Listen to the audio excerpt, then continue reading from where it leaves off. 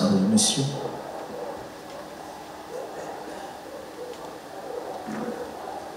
I'll remember you.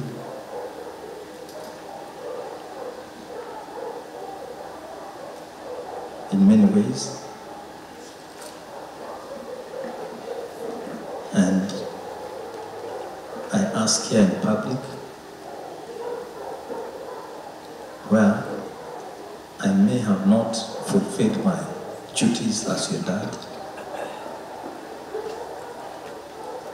please forgive me, forgive me, forgive me.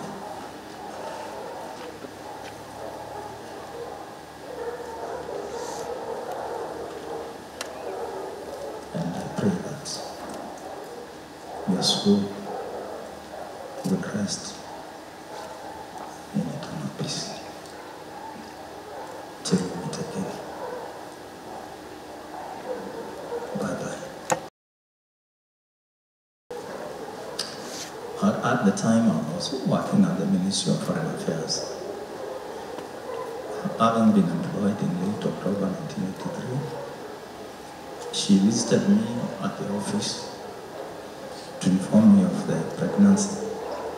And later, after she gave birth to you, she came back to see me.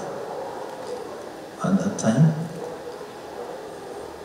you were about 4 months old, and that was my first encounter with you as a child. Though our encounter was short-lived, and we never saw each other after that, as I was posted out of the country.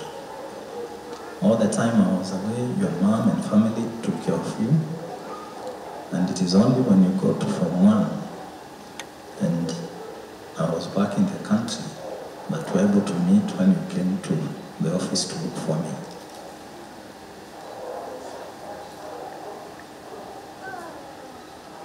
And I take this opportunity to thank her family for being there for her when I myself was absent.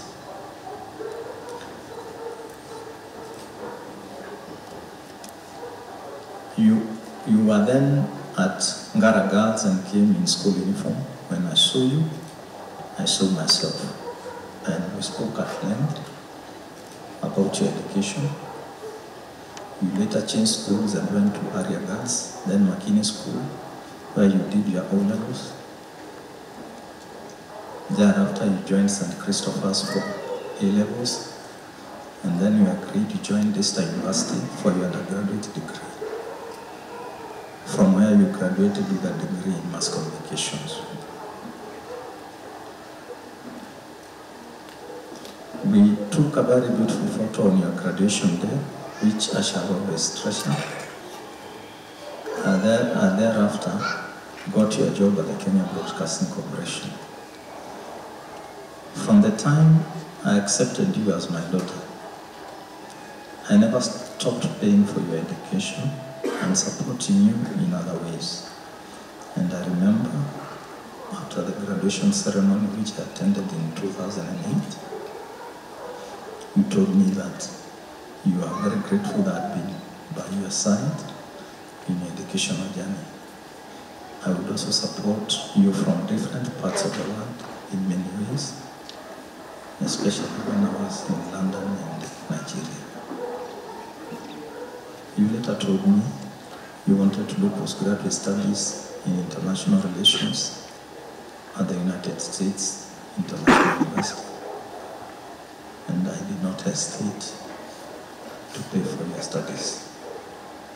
Later you joined Alliance Française to study French, and I remember on one occasion you told me there was a trip to France, and I paid for you. The following year you went again to France, as you told me you loved the country very much. My only fear was that this would be an annual event, and I would have to be funding the journey. And you told me, don't worry, if it's too much for you, I'll become a French citizen.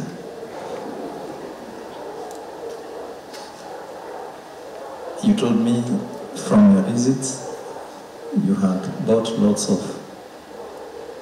presents for your family and friends to appreciate them always being there for you.